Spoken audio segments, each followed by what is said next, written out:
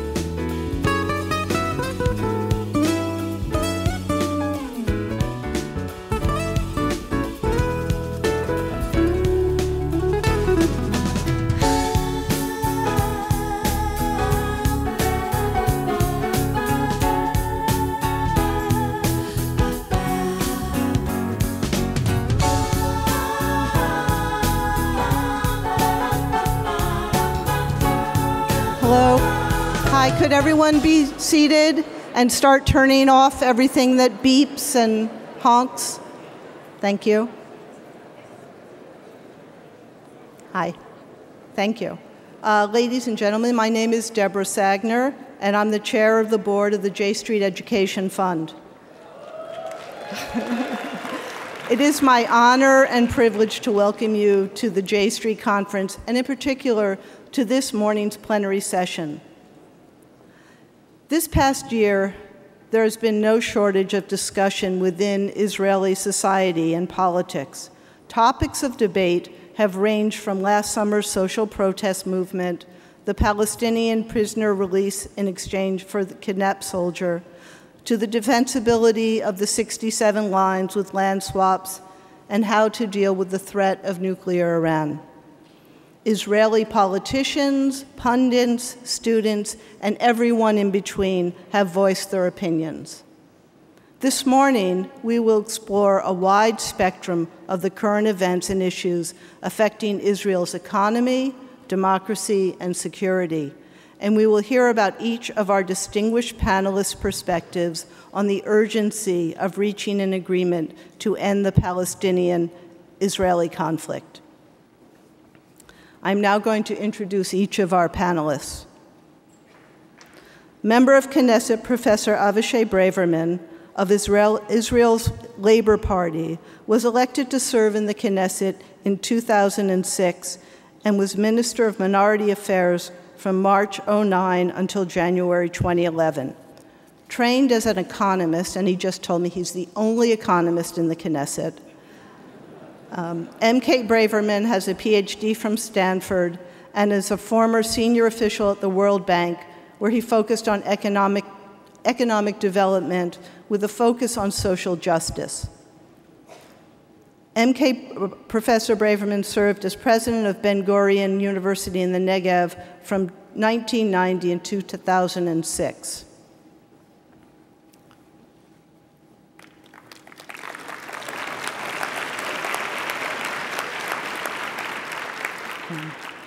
Member of Knesset, Zehava Galon was recently elected chairwoman for Israel's Meretz Party.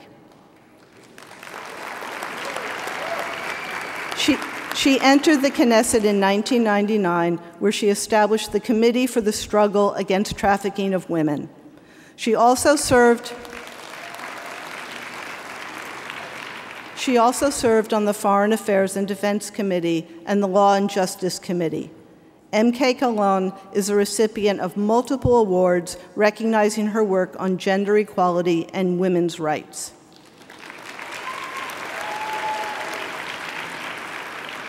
MK Galon is among the founders of Israeli human rights group B'Tselem.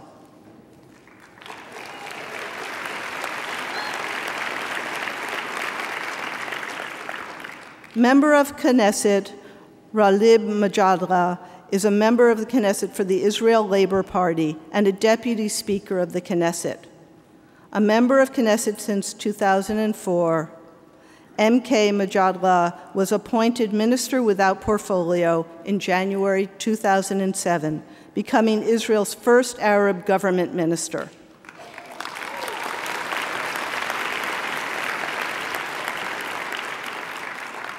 In March 2007, he was appointed Minister of Science, Culture, and Sports, serving until March 2009.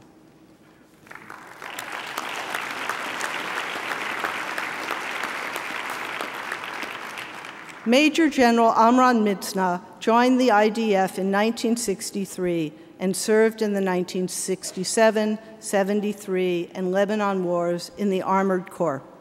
He was wounded twice and was awarded 2 Medals of Distinguished Service. In November 1993, Mitzna was elected mayor of Haifa. Mitzna was elected party chairman for Labor in 2002 and then served in the 16th Knesset.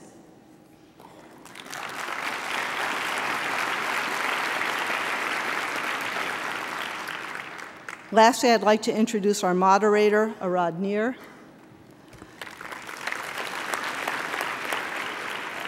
Arad Nir is head of the Foreign News Desk and chief international commentator for Channel 2 News in Israel.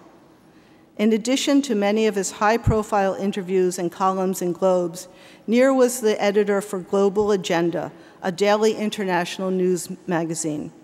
He has also produced and directed many documentary features on global events. I turn the floor over to you, Nir.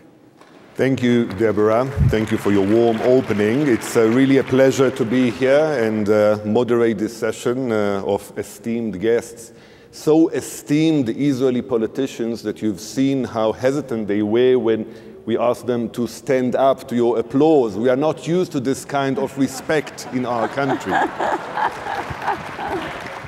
As you know, usually, at least I was brought up on that legend, when you put 4 Jews in one room, you get 10 different opinions.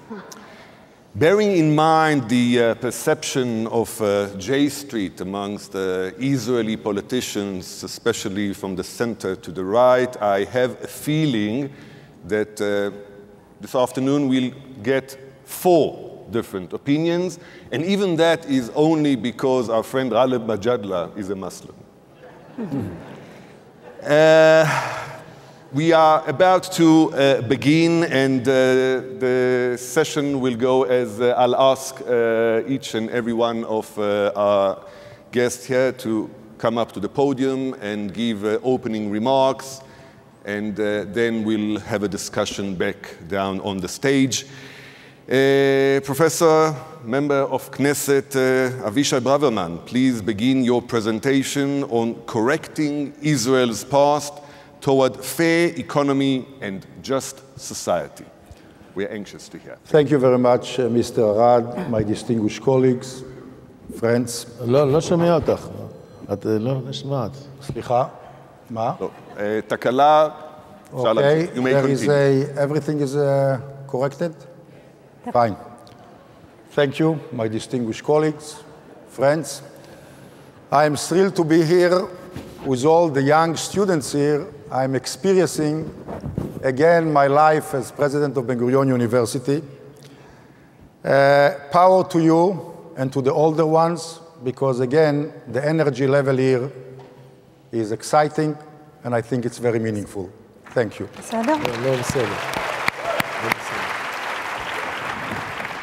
I am 64. I was born January 15, 1948. So if you know history, I'm 4 months Palestinian. I was born during British Palestine, and the rest Israeli. I'm proud to be an Israeli.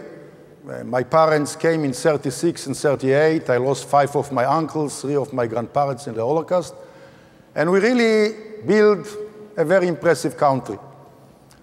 And indeed, we can sing the praises. And yesterday we're so creative. We're leading the world in startups. We have such incredible culture. In spite of all, we created strong army and impressive economy. However, if we only look at the half-full glass and forget the half-empty glass, we are in a danger that this great accomplishment can go to a very dangerous path which will threaten our survival. Therefore, I want to come back to the purpose of Zionism. And I say that, my good friend Raleb, as a Jew, what is the question of Zionism? Ben-Gurion went to the prophet, borrowed this concept from Isaiah and Amos, and after the Holocaust, yes, we wanted in Israel to create a place for the Jews. That will be sustainable, but that will be Chevrat Mofet, a light unto the nation.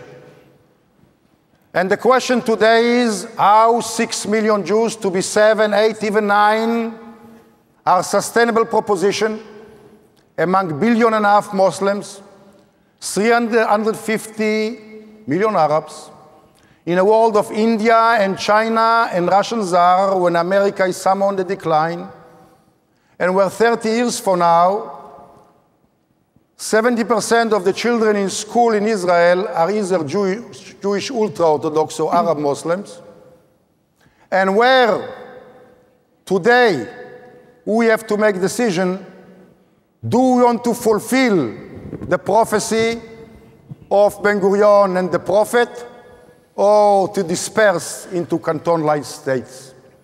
And I think we have an option, and I'll start on one word on the partition of the Holy Land, but I'll come to the key economics, the economic of justice that is missing in your land, but is also missing in our land. One thing, I want to make things, as one president said in Washington, perfectly clear. I'm not a distinguished general like my friend, General Mitzna. I was only lieutenant in the army, but when in 1967, I finished my platoon commander course in the desert and was sent after the war to Gaza, Ben-Gurion, our greatest leader, appeared on the radio and said, we have to return back the West Bank and Gaza. All the generals at the time, Moshe Dayan and the rest, laughed at this old man. They say he was senile. We have 100 years of empire. 6 years was 73. Ben-Gurion and Eshkol wanted to do so. We made a mistake. You cannot go back in time. But it's clear today that we have to partition the Holy Land as soon as possible, because otherwise, and you heard that, we'll have one nation west of the Jordan River with majority Arab, or we won't allow rights for the Arab. Both propositions are unacceptable. Therefore, your pass, our pass, the security of Israel and survival, the pro-Israeli position is partition of the Holy Land for the sake of the Jews.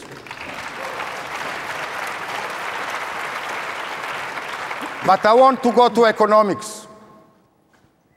The Prime Minister and the Finance Minister are saying that our economy is the best in the world. Yes, our GNP per capita is impressive. Yes, our inflation is low. Yes, the ratio of debt to GNP is satisfactory and nice. And our unemployment rate is only 5%. But this is not only economics.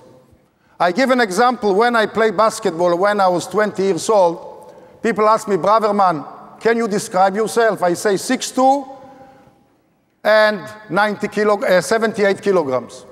Today, when I describe myself, I say 6'2", 90 kilograms. However, my blood pressure is 130 and 80 with pills. I have problem with the cholesterol. No, cholesterol is fine, but prostate I have to check. Economy is not only that, and Israel today is the most unequal society in the Western world, with the exception of you. We're competing. But when you look at the prices in Miami, in Washington, in New York, compared to Tel Aviv, Beersheba, or Jerusalem, our purchasing power is so much lower. So we are beating even you. Second, our education level. When I grew up, we've been first in the world in mathematics. Today, in the best students, we are the lowest in the Western world. I don't speak about average students that are in the third world. The Arabs, students, statistically speaking, are among the lowest in the third world. And the Haredi don't study at all the basics of English, mathematics, and the rest. Third, we talk about unemployment.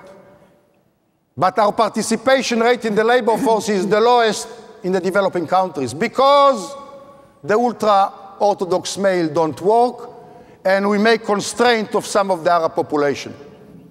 Therefore, I want to outline in bullets of 30 seconds each what should be economic of justice that I oppose Netanyahu. Netanyahu learned from the Republican right the theory of trickle-down theory, which you cut taxes to the rich and they filter down to the rest of the society. It never happened in any country in the world, and I'm an economist, and it doesn't happen in Israel.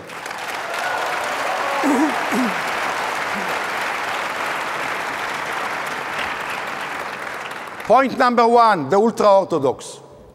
Ben-Gurion released 400 yeshivi bocher from going to the army and for work.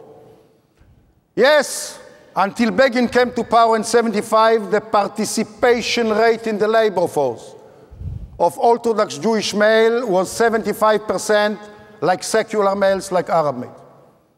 Today, it's 40%. This is heresy.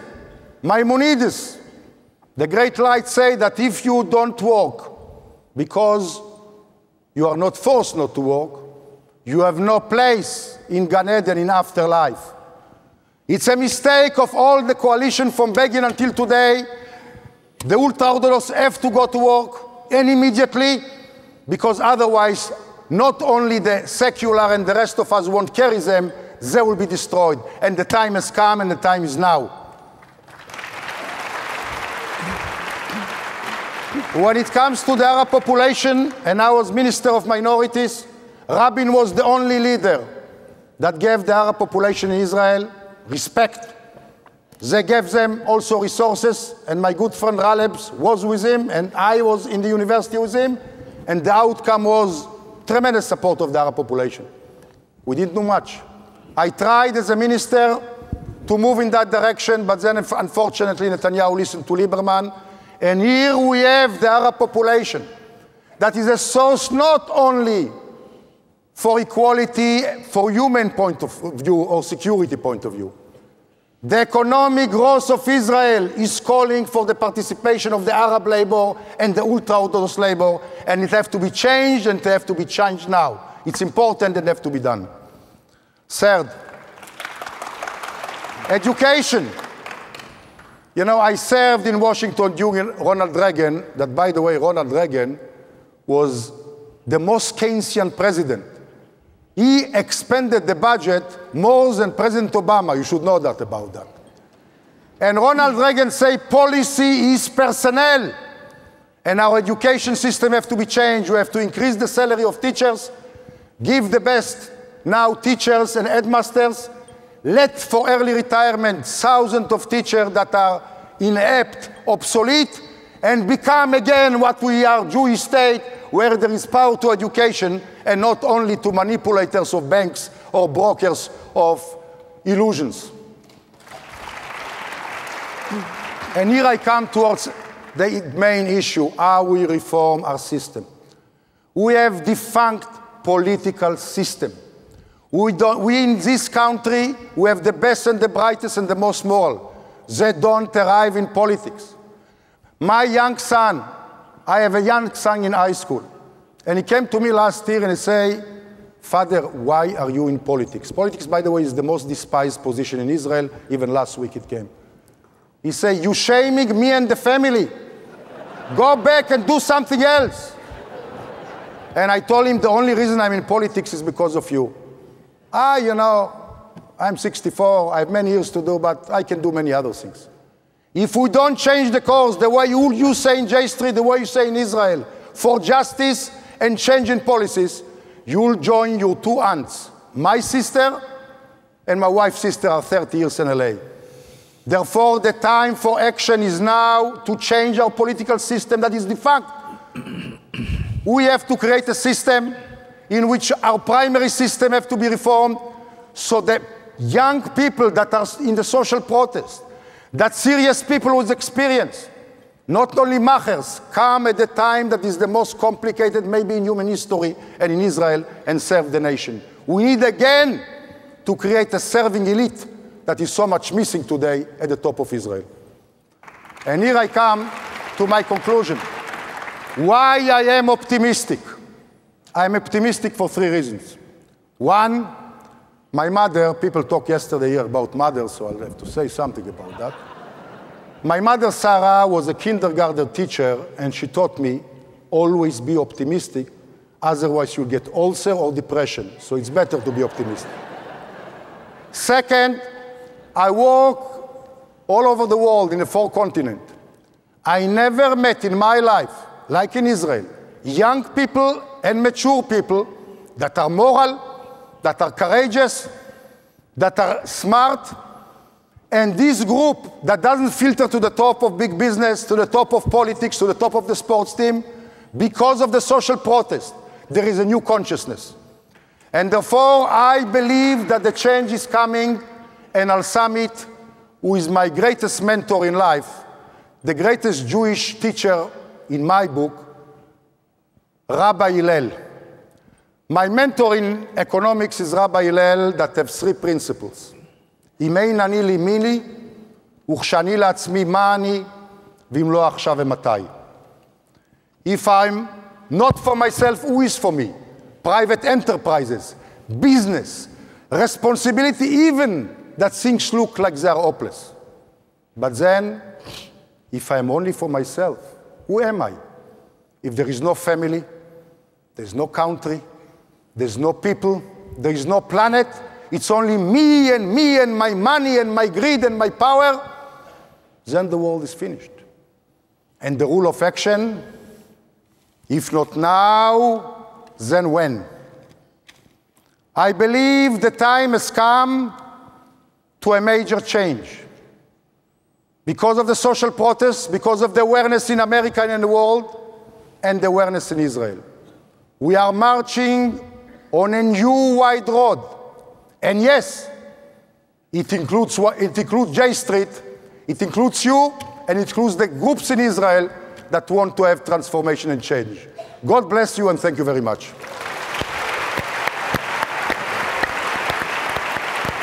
Thank you.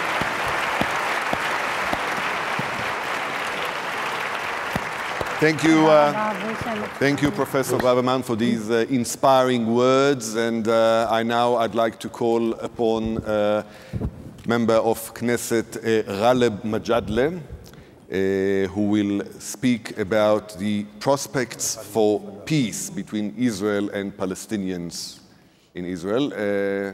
Member of Knesset Majadele will speak in Hebrew, and we will be screening his speech translated to English. שלום לבאי הוועידה השלישית של ארגון הג'יי סטריט. אני מברך את יוזמי, מארגני ותומכי הוועידה.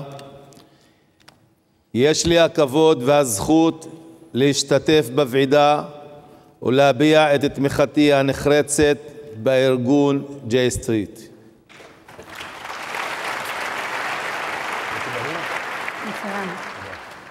כאחד מנבחרי הציבור של החברה הערבית, אני מאמין בשותפות יהודית-ערבית כאופציה מועדפת, למאבק משותף של שני העמים על דמותה של החברה הישראלית. מאבק למען חברה דמוקרטית, שוויונית ושוחרת שלום אמת בין שני העמים. אני מאמין שסיום הסכסוך בין מדינתי לבין עמי יעשה רק בדרך השלום,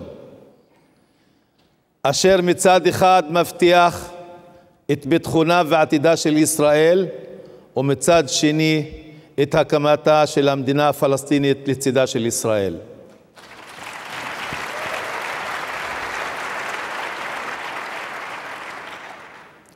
דרך ארוכה עשתה הליגה הערבית בכיוון השלום.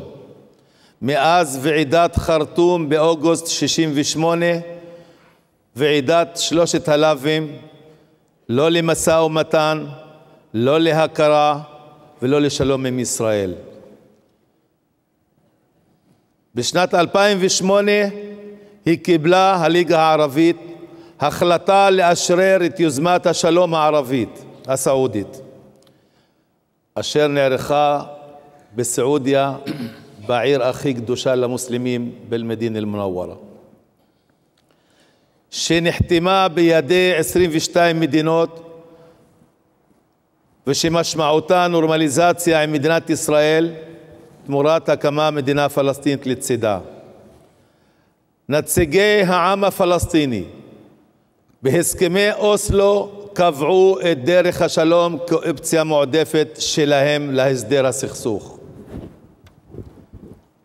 ממשלת ישראל בראשות מר אולמרט התקדמה לשלום באומץ ובנחישות עם ההנהגה הפלסטינית בראשות הנשיא מחמוד עבאס. אך בסיום כהונתה של ממשלת אולמרט קטע את הסיום המשא ומתן והגעה להסדר, לצערי הרב.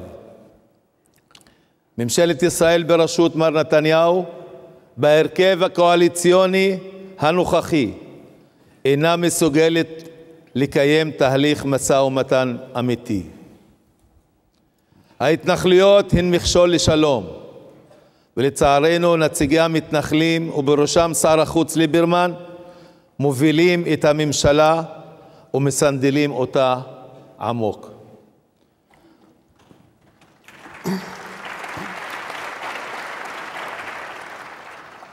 רק ממשלה אחרת, עם הרכב אחר, אשר מאמינה בשלום, יכולה להביא להפשרת הקיבעון בתהליך המדיני ולהתחיל משא ומתן בתקווה להגיע ליעד הנחשף.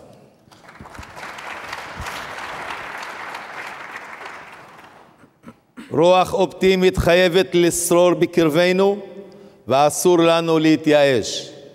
עלינו לנצח את יריבינו הפוליטיים, מחרחרי מלחמה וחסרי תקווה. דרך השלום, הסובלנות והכבוד לאחר ולשונה היא הדרך להבטיח את עתיד ילדינו ביחד.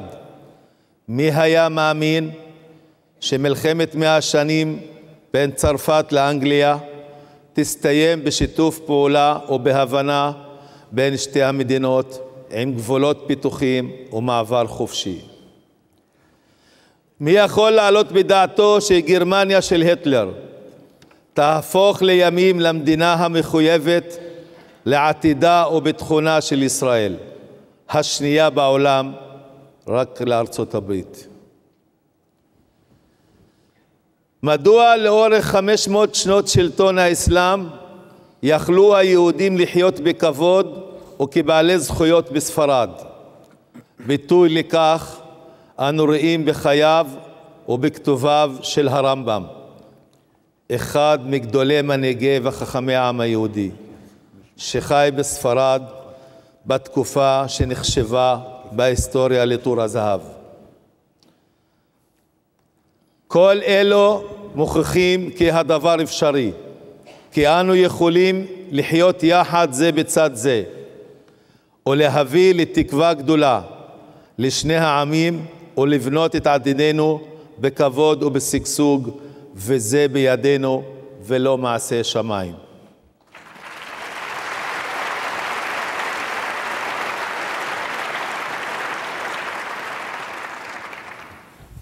צר לי לקבוע שבישראל הגזענות מרימה ראש לאחרונה, נגד הערבים, אבל גם נגד יהודים אתיופים, וגורמת לניכור ושסעים בחברה הישראלית. הגזענות מאיימת עלינו כחברה דמוקרטית וערכית ופוגעת במרקם היחסים בין שני העמים. הפערים החברתיים בחברה הישראלית הולכים ומתרחבים. 25% מהמשפחות בישראל, 35% מהילדים בישראל, ויותר מ-53% מהמשפחות הערביות בישראל חיים תחת קו העוני. הפערים בשכר בחברה הישראלית הולכים ומתרחבים, עד סכנה חברתית ממשית. הממשלה הקודמת בה כיהנתי עשתה רבות למען ההצטרפות של ישראל לארגון המדינות לשיתוף פעולה כלכלי, ה-OECD, והממשלה הנוכחית השלימה את מהלך ההצטרפות בתרועה רמה מאוד. חשוב לזכור שישראל מצויה עדיין בתקופת ניסיון, וכי אחת המחויבויות שלה היא צמצום הפערים בין עשירים לעניים. אנו עדים לתהליך אחר כיום, וזו סיבה לדאגה וחרדה. אני שוב רוצה להודות לכם על ההזמנה להשתתף בכינוס השנתי של ה-J Street השלישי. שמחתי להיות בחברתכם ומקווה שתרמתי תרומה צנועה לפעילותכם החשובה. שלום לכם ולהתראות.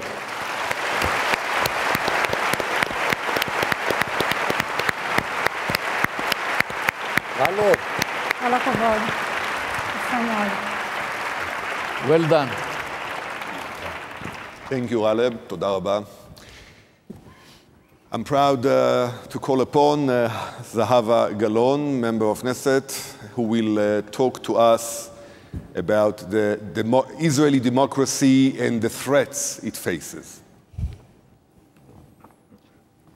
Ladies and gentlemen, dear friends, I'm moved and excited to be speaking to you for the first time.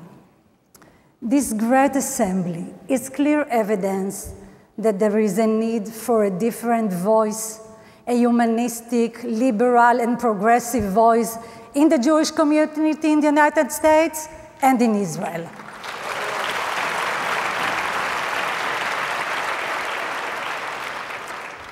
Friends, 2 months ago, I was elected to be the head of Meretz, the social democratic, left-wing, human rights and peace party in Israel. Thank you. Meretz was the first Zionist party to raise the flag for two-state solution and advanced it in many years before it became a consensus. But today I want to talk about the anti-democratic campaign that is presently taking place in Israel. And that's why I believe that this conference is taking place at a critical time. The struggle that is currently taking place over Israel's character is no longer being waged between the right wing and the left wing, or even between supporters of Great Israel versus supporters of Land for Peace. Today, the struggle in Israel is being engaged between a camp that is committed to democracy and the anti-democracy camp that is willing to sacrifice Israel on the altar of a messianic vision.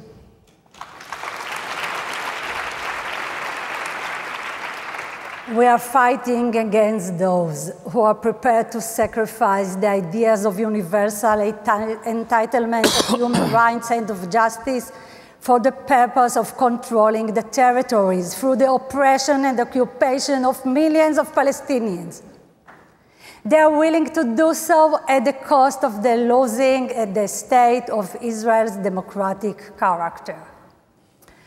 The reality imposed by Israel in the occupied territories, controlled by Israel for over 40 years, has diffused through the Green Line into the state of Israel, Oppressing millions of people for such a long period of time is first of all abusive towards the Palestinians, but it also gradually erodes the democratic system in Israel.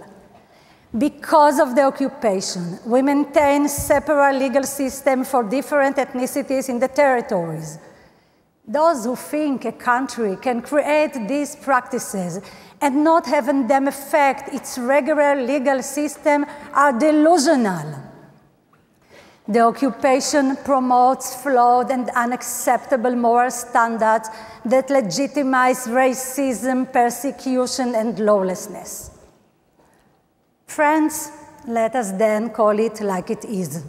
It is the occupation that undermines Israeli democracy.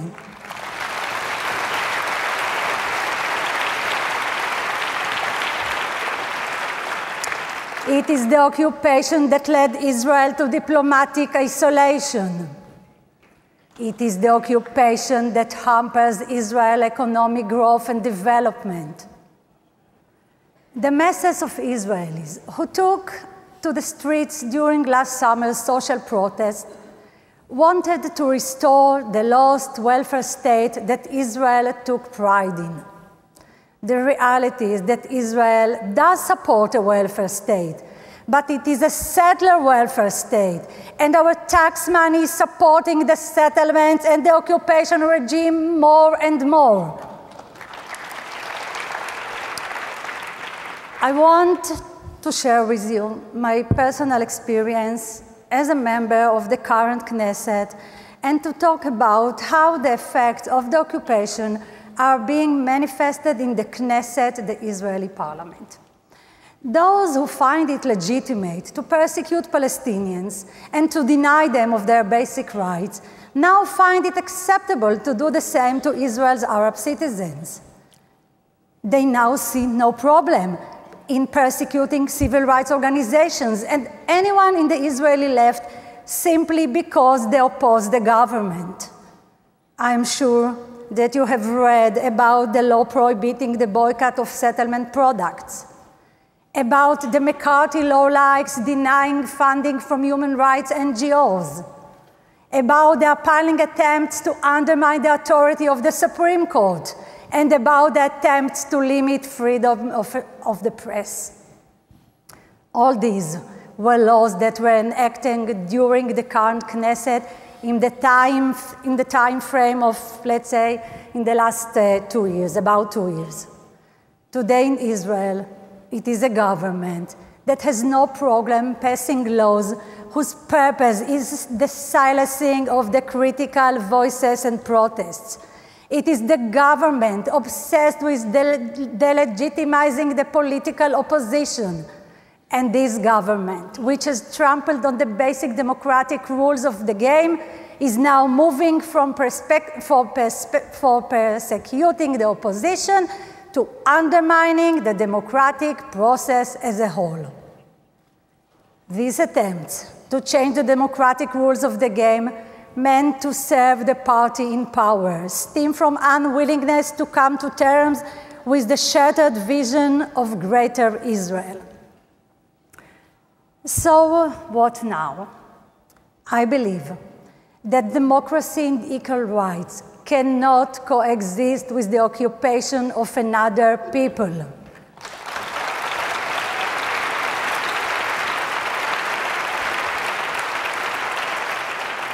I believe that we need to talk about ourselves, our struggle for democracy, and the character of the state of Israel. I believe that in Israel, we still have a strong democratic base. We have a foundation of protected basic rights and an active legal system and civil society. And I believe that the recent anti-democratic epidemic will stimulate the immune system of the state of Israel, and that the democratic antibodies will now fight back and restore justice and basic freedoms. I see Meretz spearheading this struggle.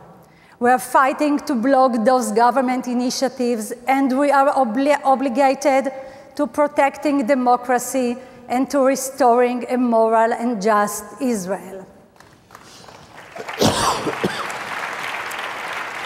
Friends, in this struggle, J Street and its supporters are our key partners. You are the true friends of Israel.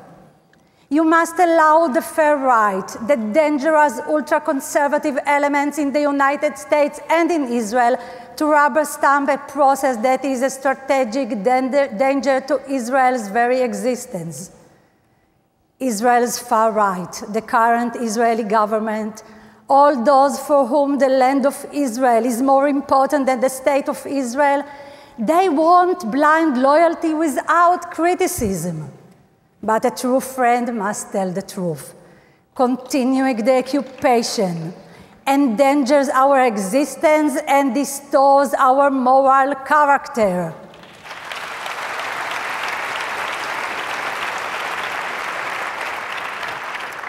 A true friend must say, Israel must remain democratic.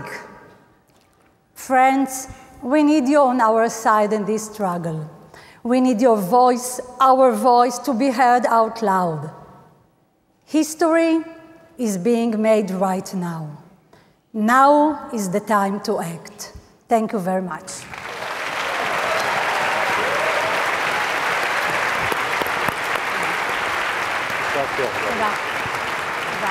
Thank you, Zehava.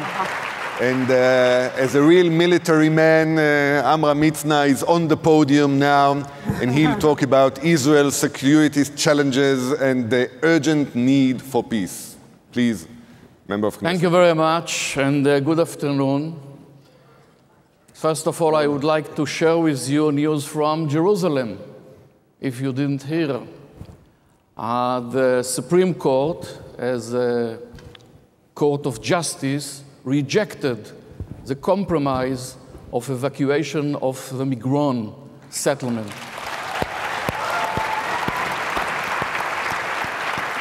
And as Prime Minister Begin said many years ago, there are judges in Jerusalem.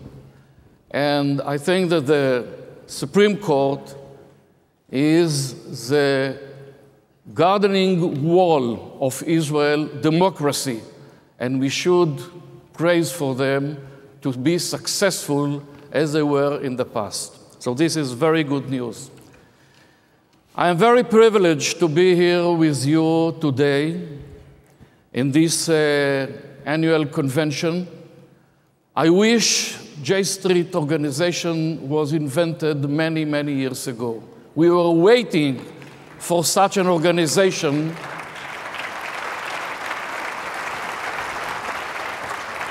to take role and to show that there is not only one approach to be pro-Israeli. And we are all Israelis responsible for our country, and we wish that such an organization, J Street, will increase its members. And I must admit that it is very touching to see so many youth and young adults. I don't believe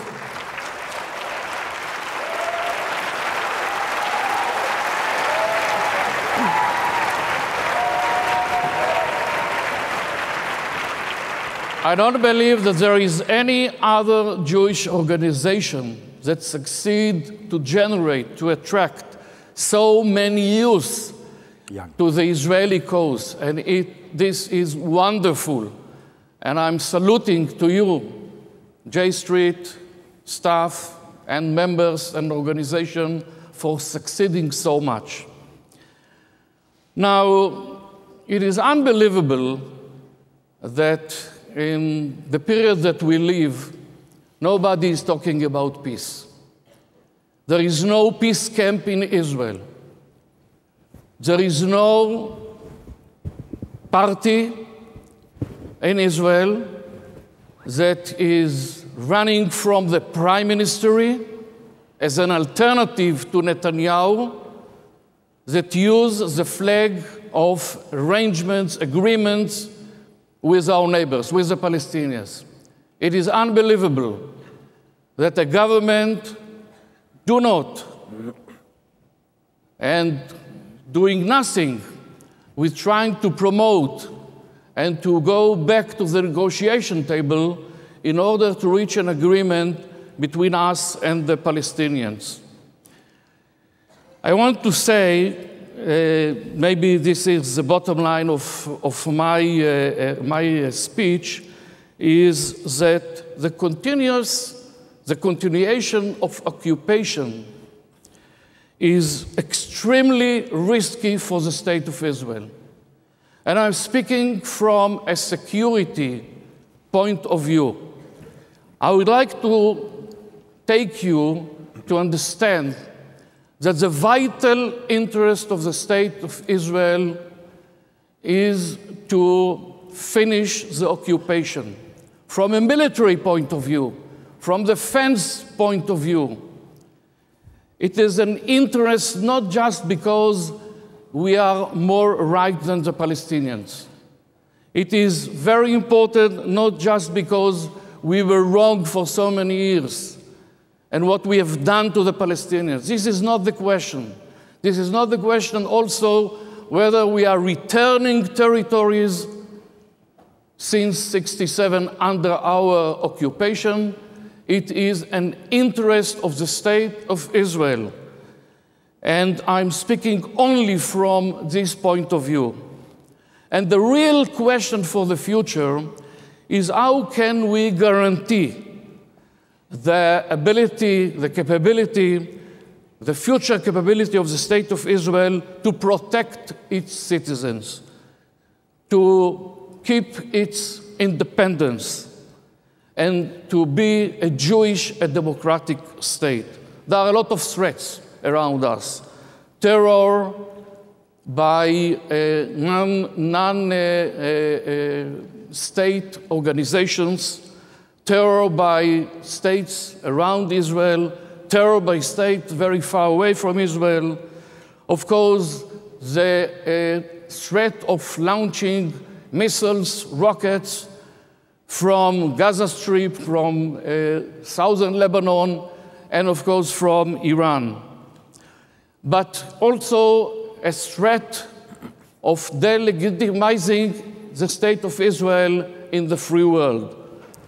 Pressure, boycotting the State of Israel, and I don't have to tell you that it is an issue today here in the United States, in main universities and colleges, and all over the world. I'm suspecting that we will face in the future conflict with the United States.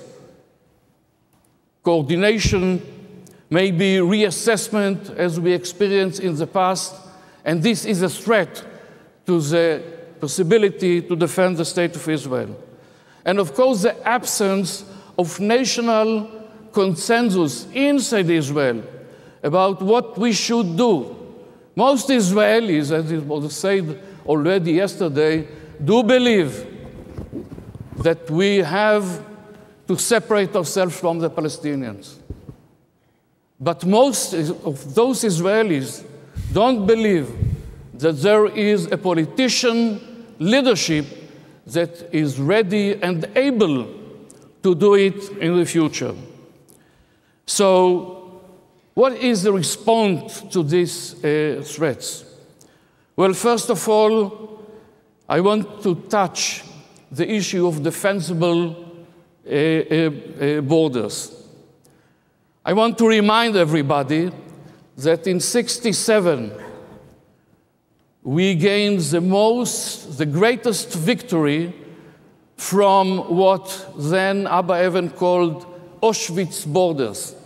And it was the biggest and the greatest victory ever, the Six-Day War.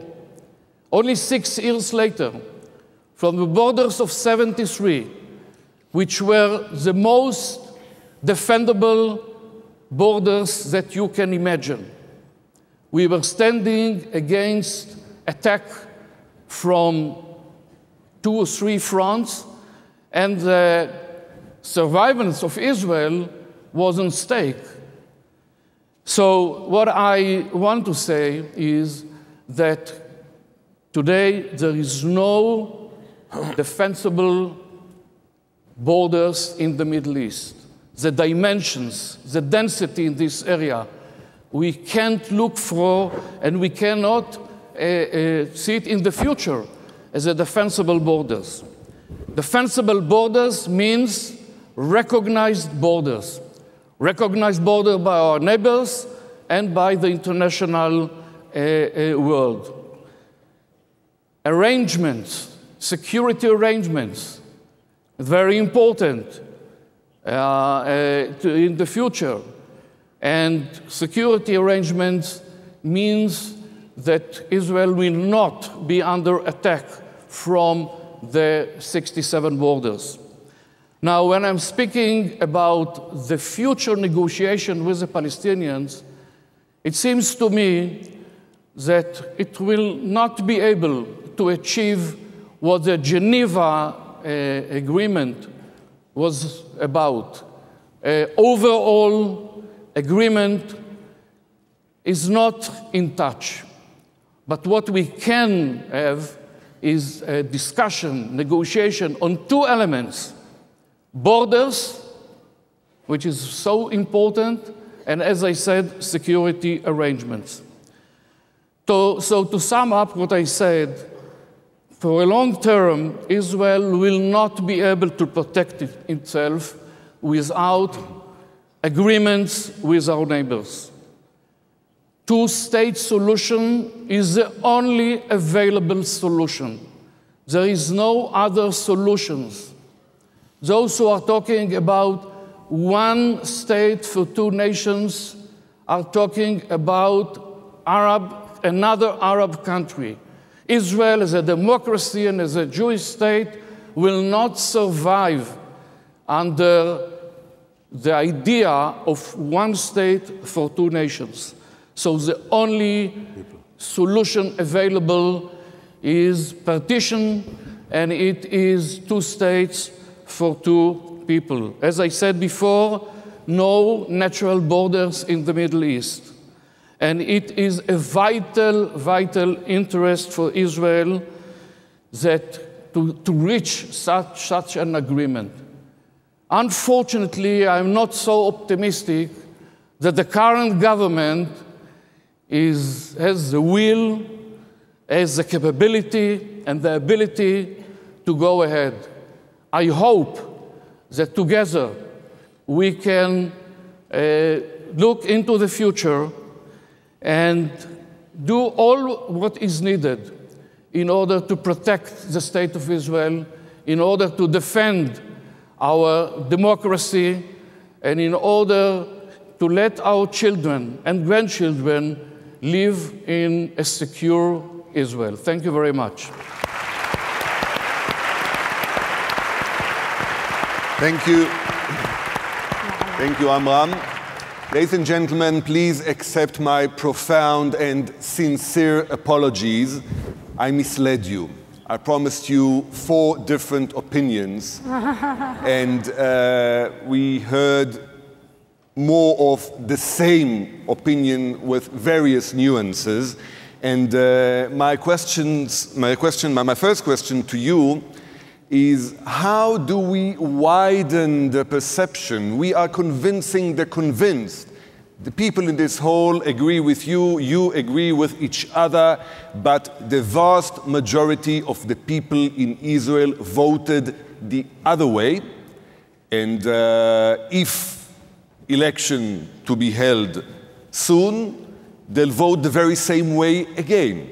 Professor Braverman, would you like to start? How do we widen this perception? Thank you, Nir. First, I think there are 2 elements to that. A, the left and the center left in Israel is partly to blame for that as well. Because many of the people, including in developing town, some of the poorer people, essentially... 1 minute. We hear you on the phone, אנחנו שומעים אתכם כשאתם מדברים. אז לא מדברים, זה לא כנסת, it's not the Knesset here, זה לא הכנסת. פה... מאזינים לנו. Please. Essentially, are starting to understand that they're economically deprived, and they have a problem. But many of them are not very liberal, are more conservative in their views.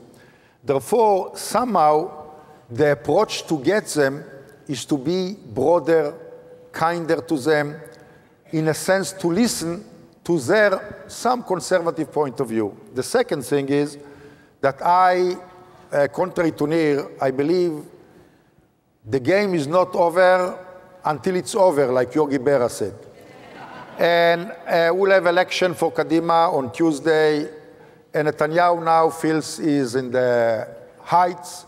And part of the issue is the poor leadership of the Palestinians as well. It takes two for tango. So therefore, while most Israelis really wants to go for the partition, on the other side there is a problem. What I can say, let's broaden the conversation, let's continue to work on that, let's include segments that were not in the center left, because I believe on the economic front, most people are deprived by Netanyahu policies and still vote for him.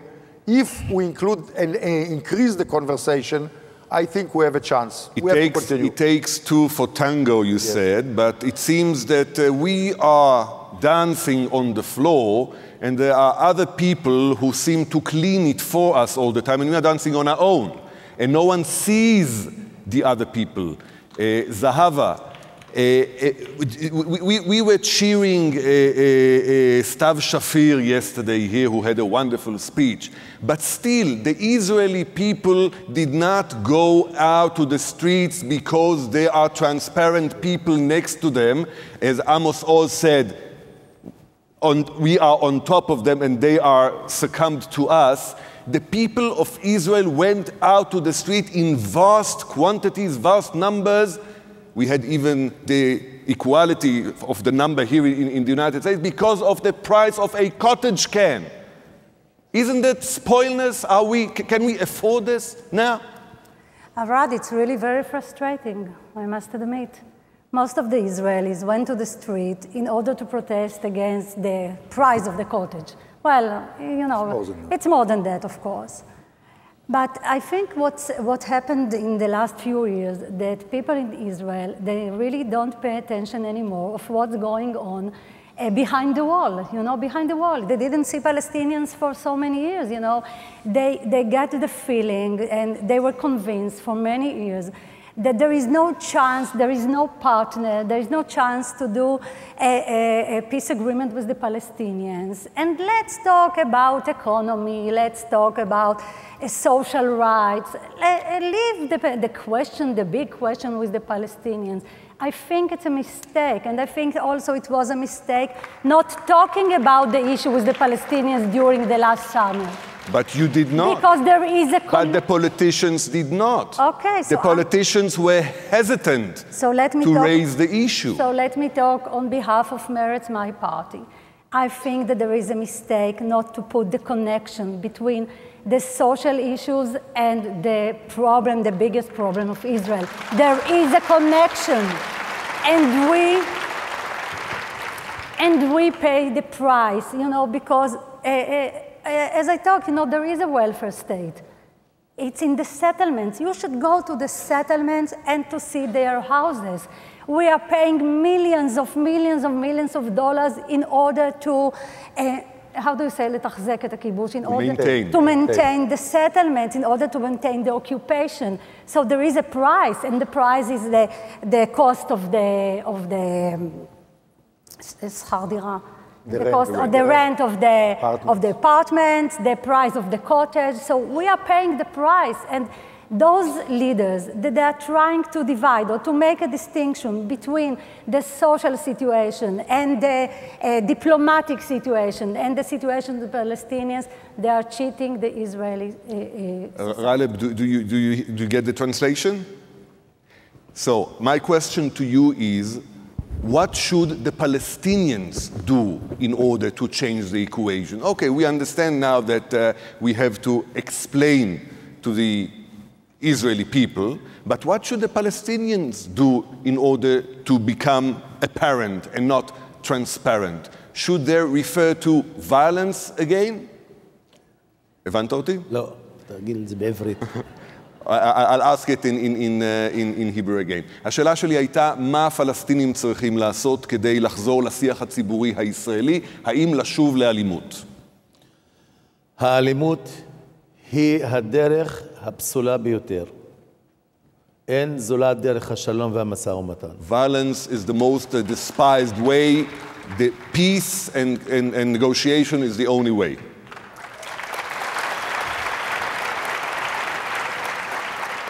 הנשיא עבאס החליף את החליפה הצבאית של ערפאת בחליפה ובעניבה דיפלומטית. President Abbas changed Arafat's military suit with a diplomatic suit, with a tie and a jacket. הפלסטינאים הגיעו להכרה והפנימו את המציאות. Palestinians realized and accepted the truth. וזה מוכח ממכוני המחקר שלהם.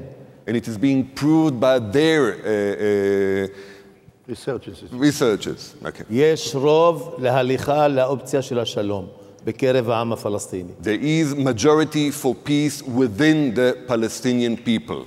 Amram Mitzna, do you agree to that? I fully agree to what was said with my colleagues. I said already that I'm not so optimistic because I don't see any alternative, evolving alternative, political alternative in Israel to Benjamin Netanyahu. What we should do is, first of all, as Ava said, let people understand the connection between security and secure the country and the social issues. Government must raise two flags. One of them is security arrangements, policy with our neighbors, and the other one is social security. If I would have been rude, I would have said that maybe this is why you were not elected to lead the Labour Party now, because this is not electability. That's right, therefore I'm not so optimistic, as I said in the beginning. But I think that in Israel today, there are many movements of youth and young adults that are taking responsibility.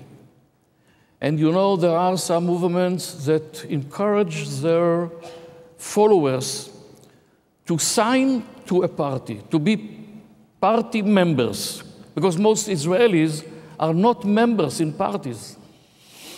To be member of a party, to influence parties from the inside, it's very important. Secondly, I think that US policy, probably after the current elections, the coming elections, is very important. And I hope that President Obama, after being elected in November, this has to be, will put his hands on the issue. Unfortunately, I'm not sure that we can do it alone. We have to have our allies, those who are supporting the Israeli issue, to be a force in this arena in order to push sides to negotiate and to reach an agreement. There's some sense of discontent next to me. Avishai, please. I'll tell you, I think if we wait for American president to force a solution, we have to wait for the Messiah, because I don't see, even if President Obama is elected, again, it's we have to do that. And my hope about change is the following. It's basically if you define in the polls today the center left and the right, we are lacking the difference maybe between 18 and 20 seats, so essentially 10 seats from one side to the other will change. How can we win the election, the center left? By higher participation rate, as General Mitzna hinted. If the people that came to the street, you know, a seat in the parliament is about 33, near 35,000 people. So basically, If many of the people, the young people that don't vote, they'll give 7 seats to Kadima, to Avoda, to Meretz, etc. And then, Raleb, the Arabs' participation rate is very low, 50%. If they increase it to 60-some% and vote for Arab Party, for Labour, for Meretz, Kadima, you can have 12 seats, and that will change the election, and Netanyahu will be prime minister. Easier. You know, for my media perspective, I can definitely say easier said than done. Or that's the full part of the glass. The empty part of the glass is wishful thinking. Yes. But Arad, you know, I must admit that I don't think that we have the luxury to be depressed. So I'm optimistic, although it's very difficult. I'm optimistic, and I think that... You're driving optimistically towards the wall. I'm optimistic, Arad.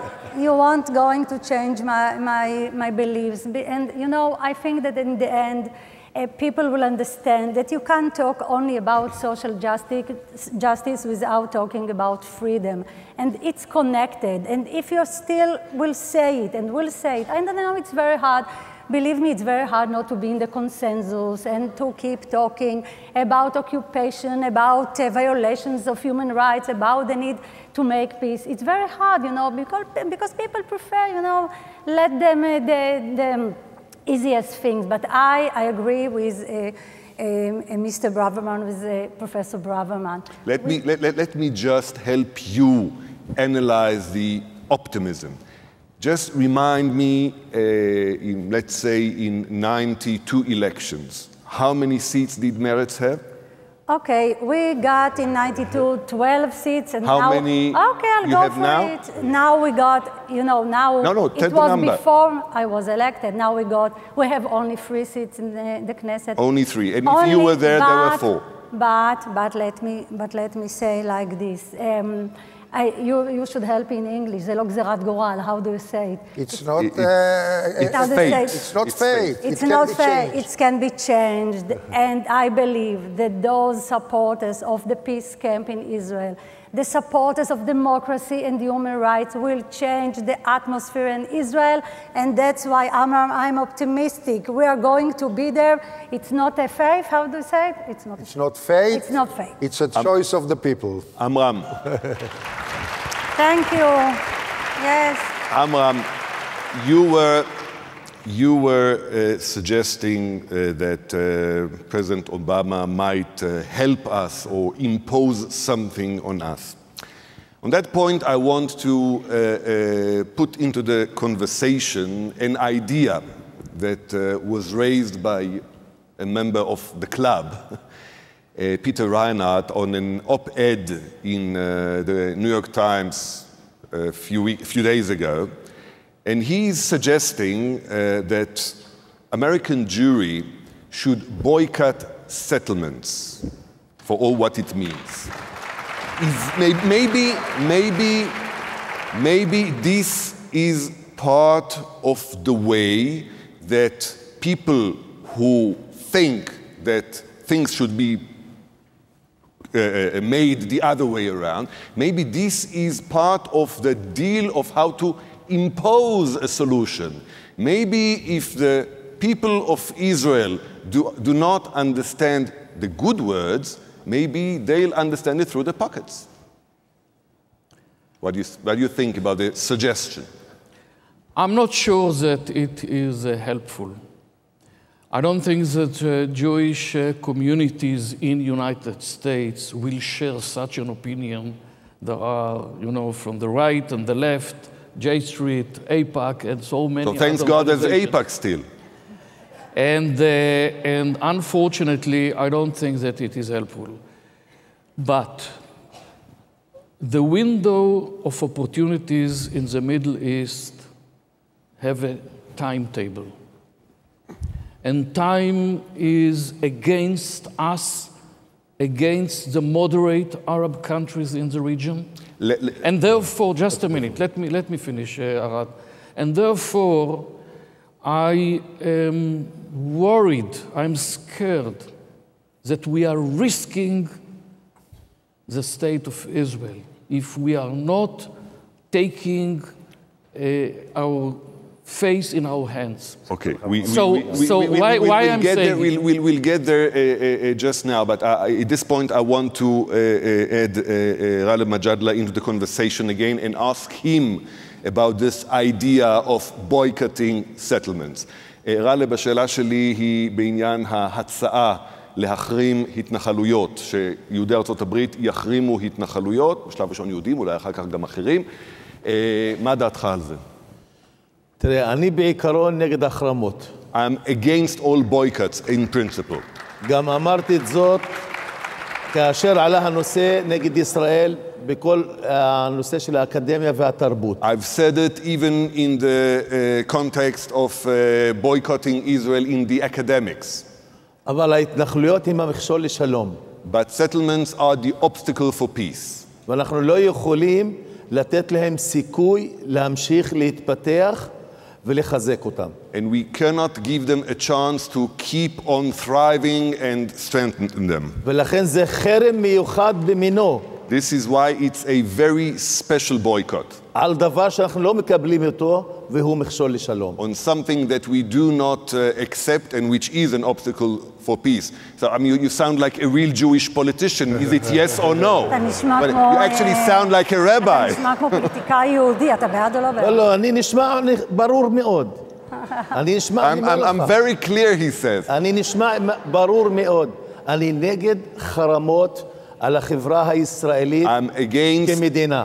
I'm against any boycott on Israel, on Israeli society and on the Israeli state. זה חרם נקודתי נגד המכשול לשלום, שזה ההתנחלויות. This is a pinpointed boycott against the obstacle for peace. So my interpretation is yes. Okay, Zehava, please. I want to draw a distinction between boycott the state of Israel, that of course I oppose it, I'm against it, and boycott the settlement policy. And I want to tell you something on the personal level, that more than 2 decades, more than 20 years, I boycott settlement products. When I go to the super, I don't buy settlement products. On the political level, I want to share with you that I put a bill that remarks the products that they are from the settlements, and I think that we don't have to be so afraid. You see, and also I can understand. I'm talking as an Israeli, not as an American, so I'm talking from my responsibility to the Israeli society. I think that people should know that there is a price for ongoing the settlements, you know, for ongoing the occupation. People in the settlements, they should know that there is a price. Now they feel great. They have their houses, they have the money, they have the budget, and we are paying the price. And it's important to put on the table the discourse. It's not, I know people say it's not efficient, it's not going to change the situation. It might be, but putting the question of boycotting the settlements on the table, it's important in order to talk about the price that we are, as an Israeli society, paying for having the settlement for more than 40 years. Avishay?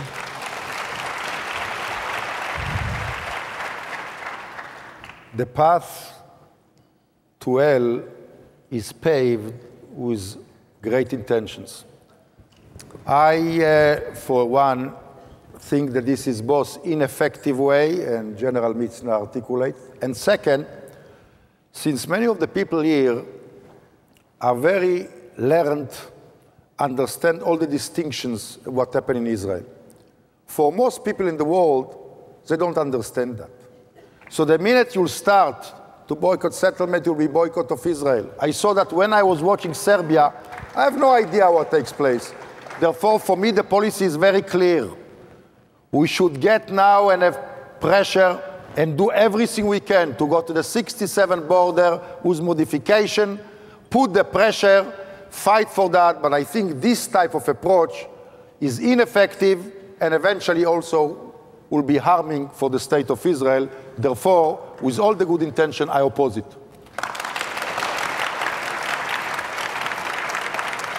Talking about the Israeli-Palestinian conflict, we were talking about Israeli politics, and this weekend, before we came in, the talk on Israeli media was that Netanyahu is going to have early elections.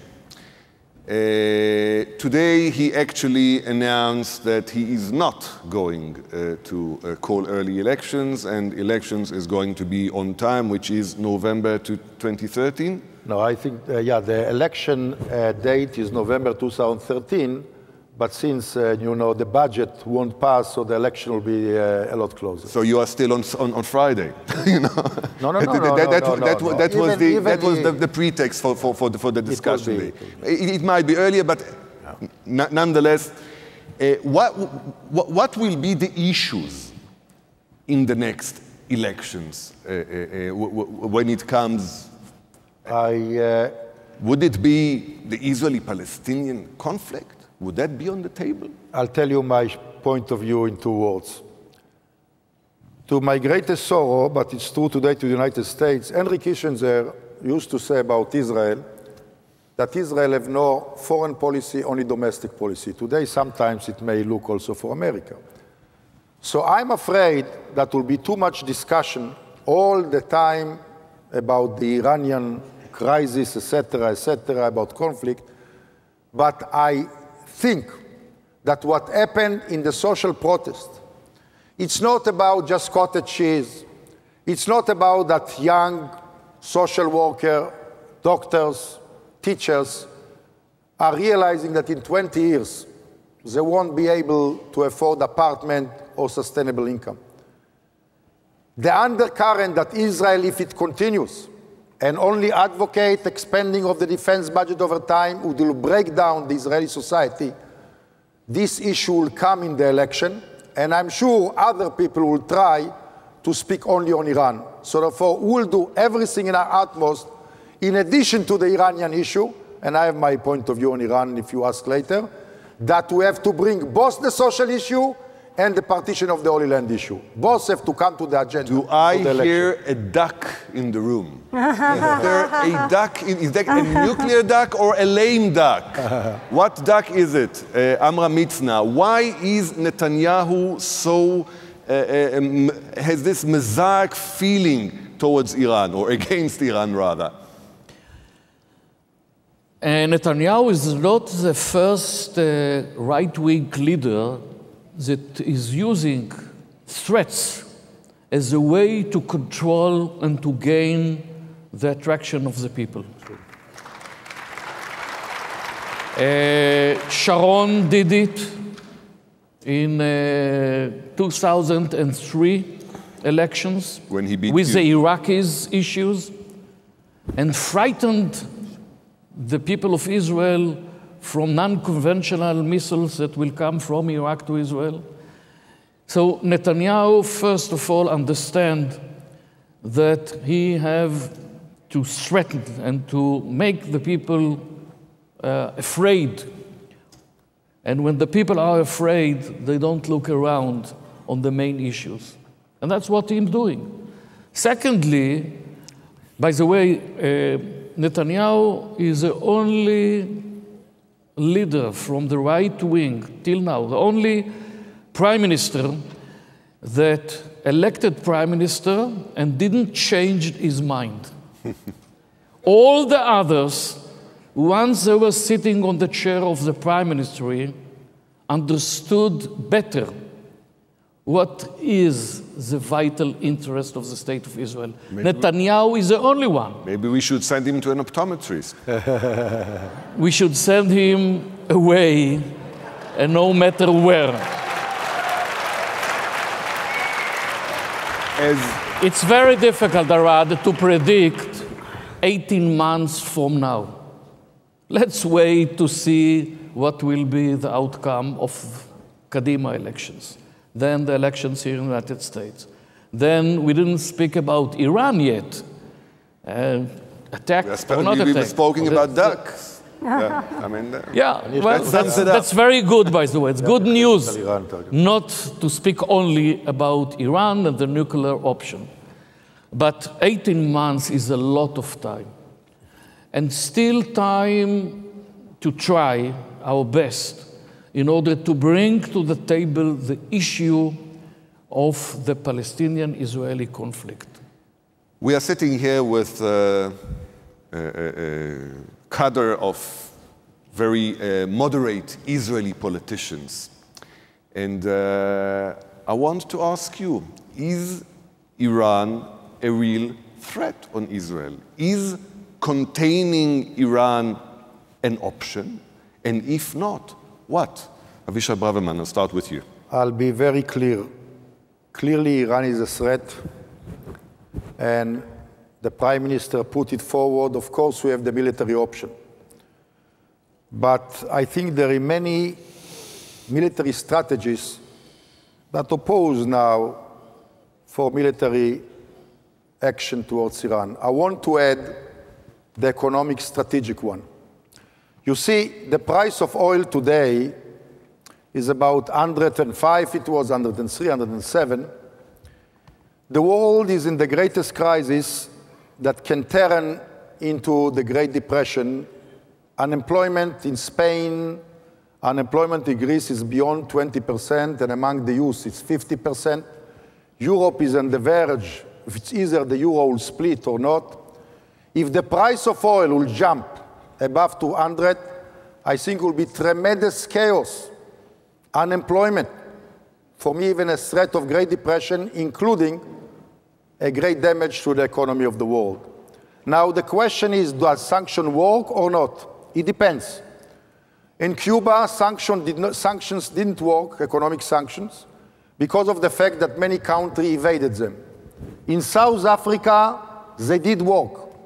I salute President Obama and the European Union for the effective sanctions with the SWIFT that right now most of the monetary transactions of Iran are not around. You have to go back to barter or to the mafia way to take certain suitcases with cash.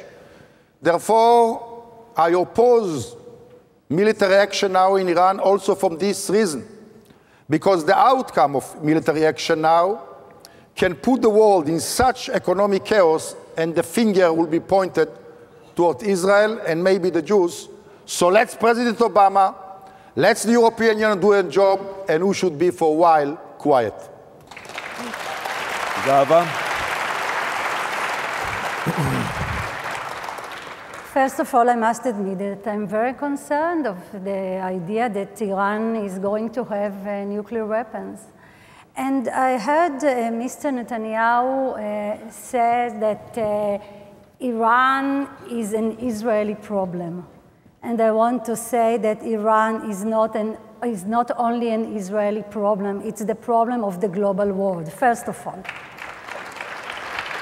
And you know, I heard Mr. Netanyahu using such a cynical language, talking about the Holocaust in order to frighten the Israeli public of the idea that Iran might have nuclear weapons. And I know that the use of such cynical language meant to draw attention from our real problem. The only problem of us is the Palestinian problems.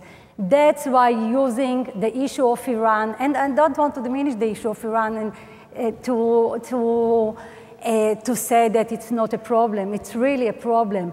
But our problem is to try to reach agreement with the Palestinians. And Mr. Netanyahu doesn't want to deal with the issue of the Palestinians. Raleb Majadele, is the Iran issue a pretext for Netanyahu not to deal with the Palestinians? האם באמת בנימין נתניהו משתמש בקלף האיראני כתירוץ כדי להסיח את הדעת מהסכסוך הישראלי-פלסטיני?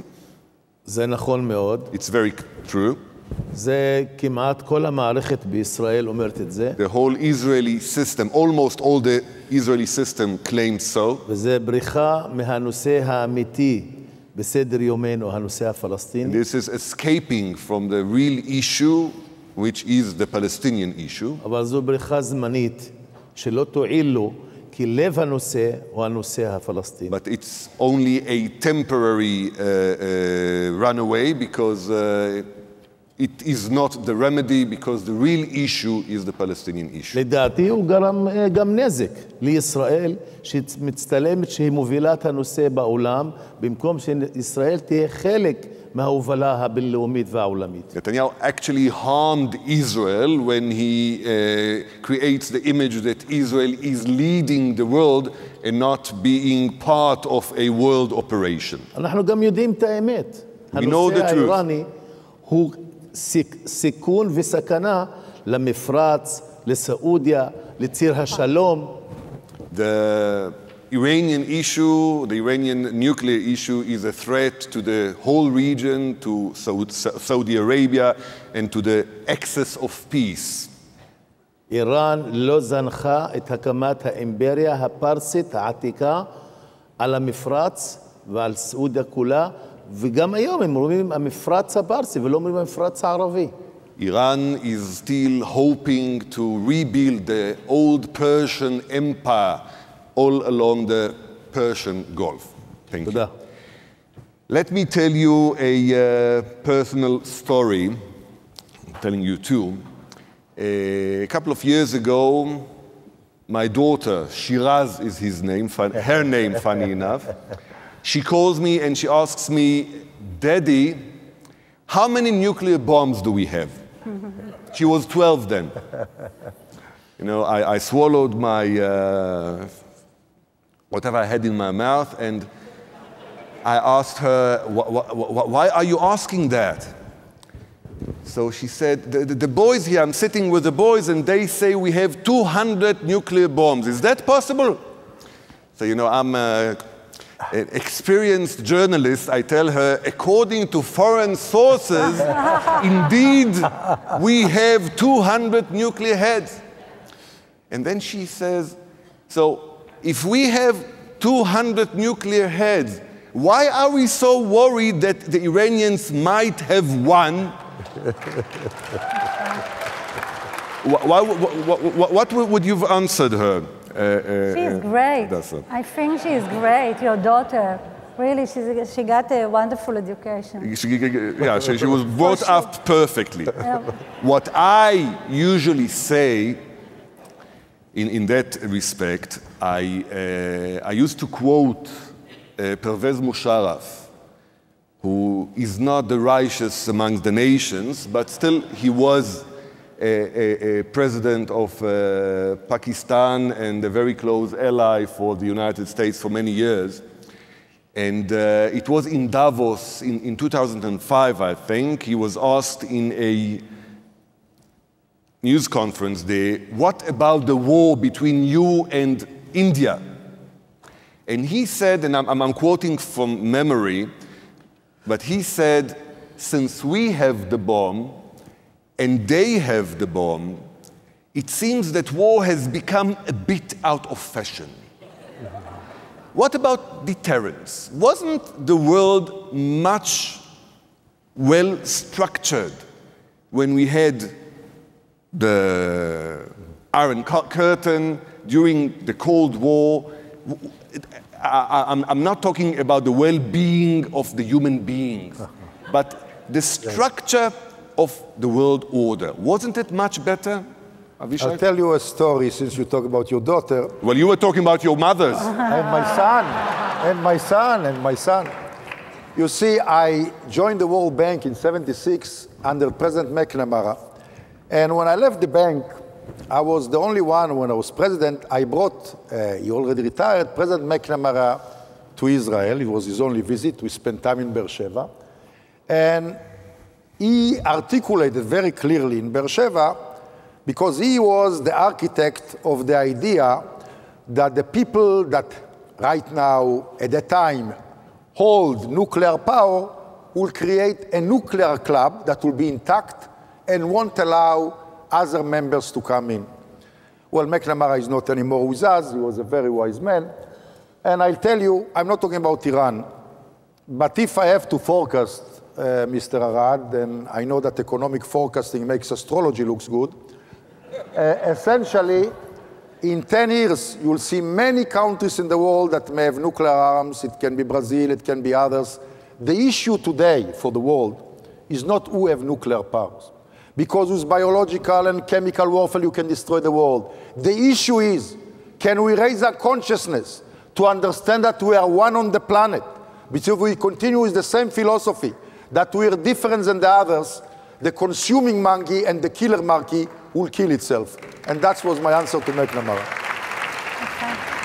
So, time is running very fast when you're having fun. So I had fun. I hope you did too. So thank you all for listening to us. Thank you for being with us. And we call off this session. Thank you, and good luck with your very well done job. Thank you.